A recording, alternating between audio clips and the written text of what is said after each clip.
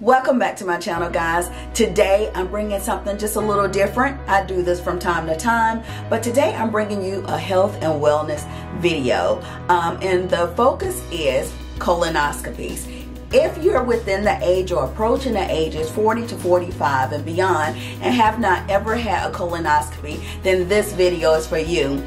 Guys, don't forget to like, comment, and subscribe. Follow me over there on Instagram, where I'm still feeding you more information that might not be displayed over here on YouTube. So guys, make sure you follow me over there on Instagram. So let's get ready to hop into this colonoscopy video, where I'm going to take you guys along with me to have my very first one, along with deposit a little bit more information into you to let you know the importance of getting a colonoscopy. Let's go.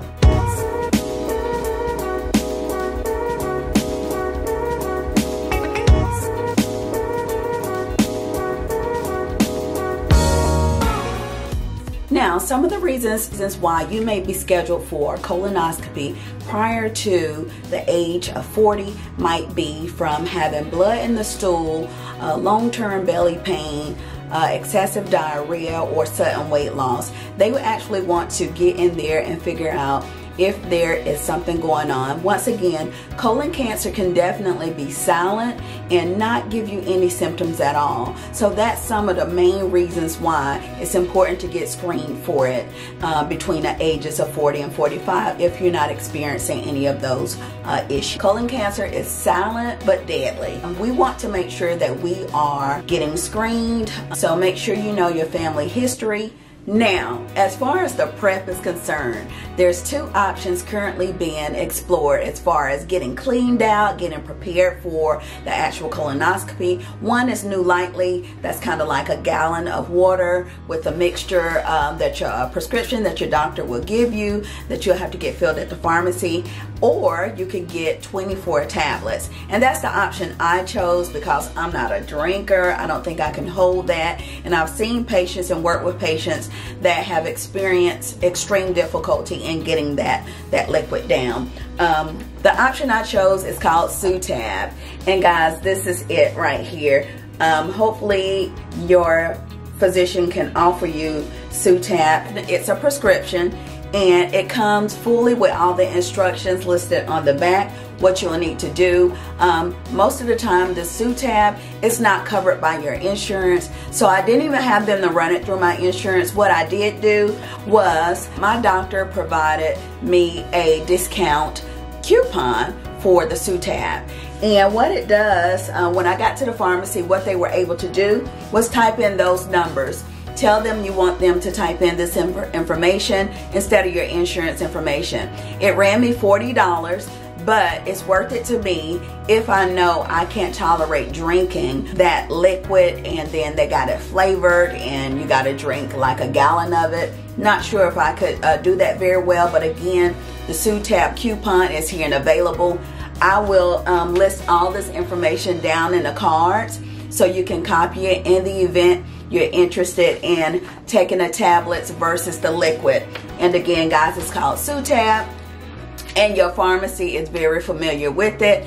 Again, whenever you're ready to or getting prepared to go for your colonoscopy, what I would do with these pills, guys, on the day before, which is today at 6 p.m., what I'll be doing is taking 12 of these pills, the SUTAB pills, and I take those 12 pills with 16 ounces of water, just sipping it, getting it down and done around 20 minutes or so. And then after which, 7 hours prior to the actual procedure, I'll do the same thing and take the other 12 pills. And the pills are not very big, and I will show you guys what it looked like on the inside. Opening it up. Got your information packet.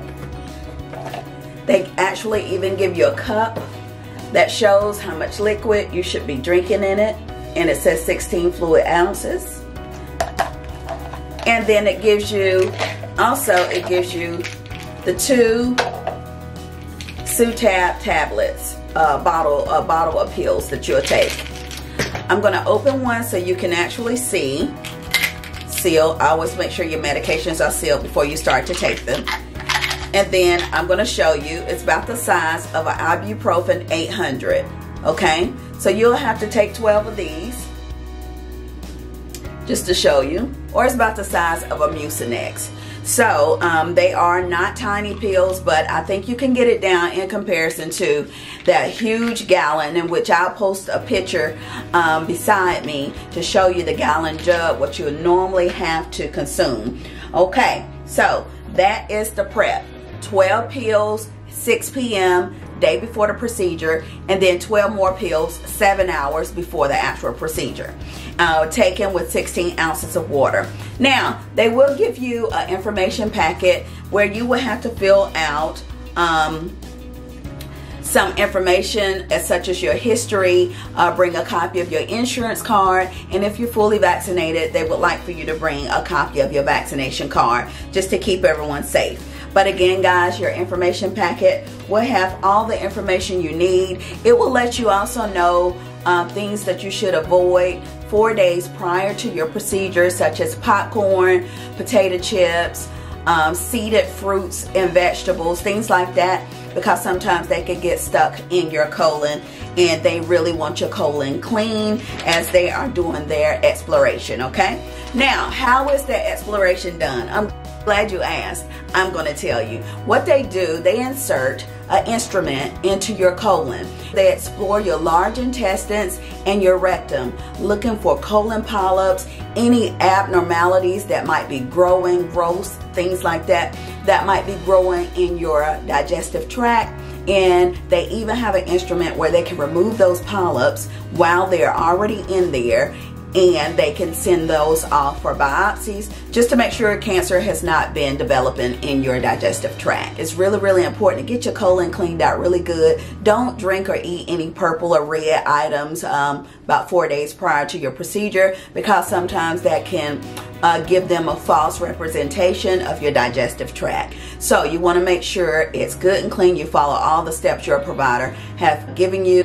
The instrument that they're actually using have a light at the end, and what it does, it records images and video through your digestive tract, so your provider can actually see what's going on inside of your body. That is why it is important to get your digestive tract cleaned out so they will have no interruptions of their view. You will be sedated during this time, so make sure, my doctor advised me to make sure I have nothing else to eat or drink 4 hours prior to the procedure. So it's important that you schedule your colonoscopy at a time where you can abide by some of the restrictions. So don't schedule it at 5 p.m. and you know you're not good at abstaining from food or drink or something like that, because you'll be hungry and then you don't want to mess up your procedure in time.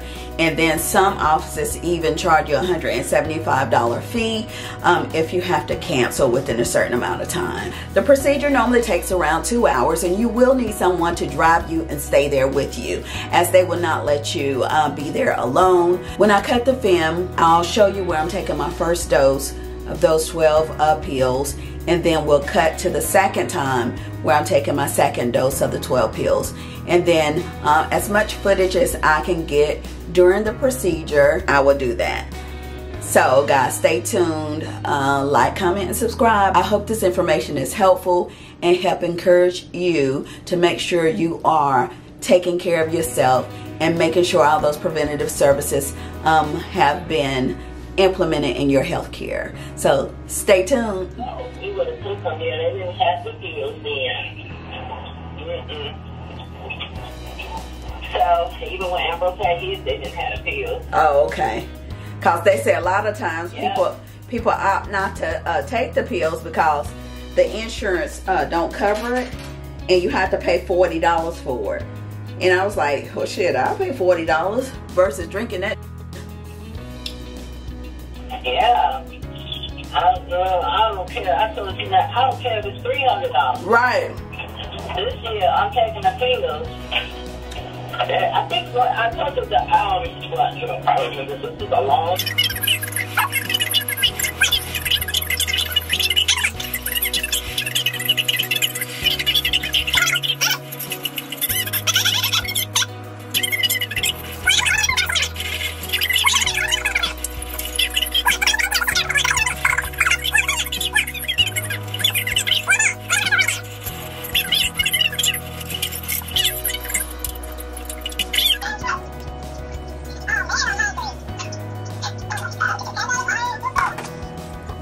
12 down, 12 to go.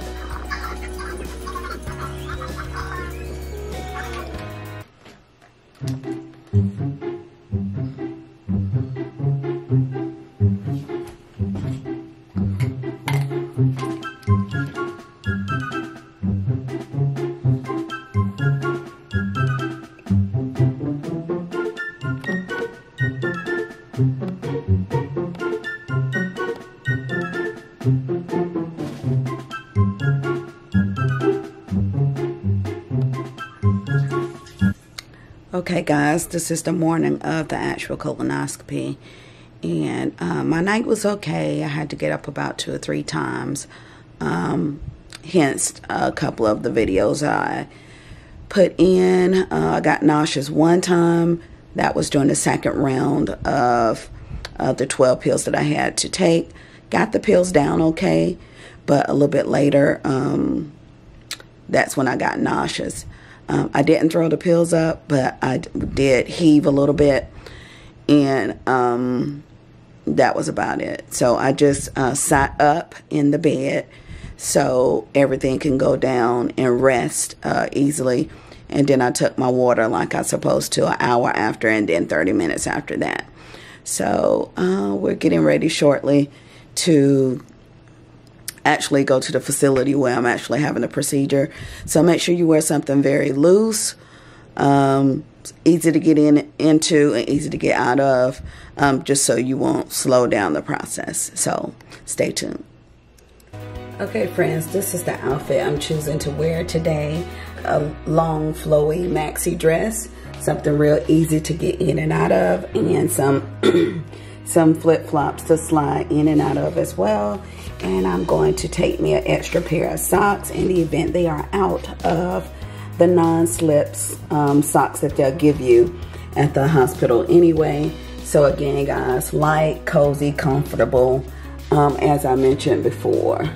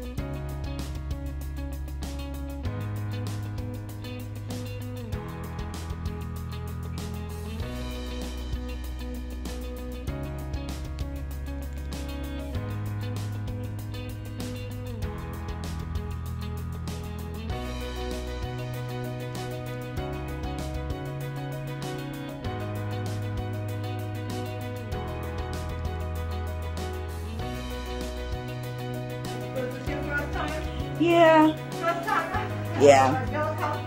Yeah. That was the Lord of colonoscopy. Super excited.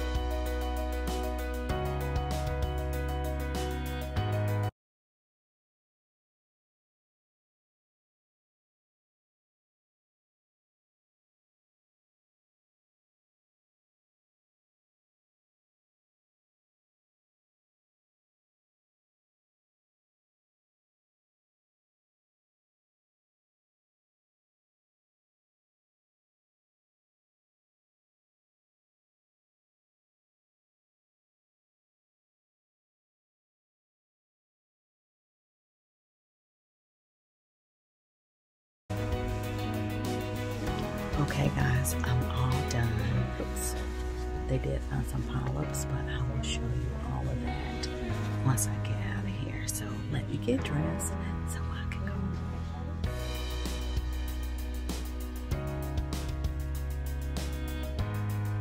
go. Well, you record, sweetheart. Okay. All done. I'm trying to inform my friends on how easy it was to actually get. Oh, I didn't even record. Do you mind? No, honey, I don't mind. Sounds good. Okay. And that's him pulling There up he there. is. Yeah. He should be good and hungry. Procedure. Yeah. It's time for breakfast. Shannon, they will roll you out. Yes, we will. Make sure you get home safe, sweetheart. All right, thank you, baby. You're I appreciate welcome. you. You have a good day, okay? You too, honey. Okay, thank Be you. safe, okay? All right. Thank you. You're welcome. Thank you.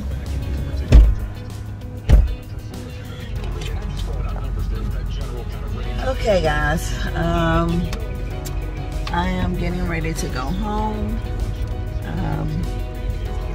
Colonoscopy is over. They did find 4 polyps.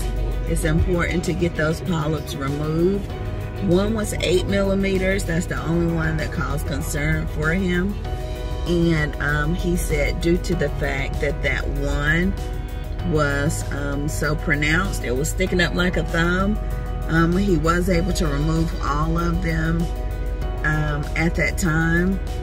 So due to the fact that he did find that one that was a little mature, he did recommend that I return back in 5 years for a repeat colonoscopy. So and that's just what I'll do. So thanks for hanging in there with me.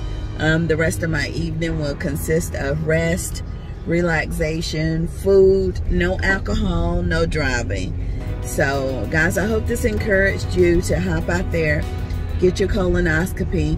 1, if you're over the age of 45 and over, and 2, if you are having bouts of loose stools, history of abdominal pain, bleeding in your when you use the restroom, and if you have a family history, you may want to get it prior to the age 45.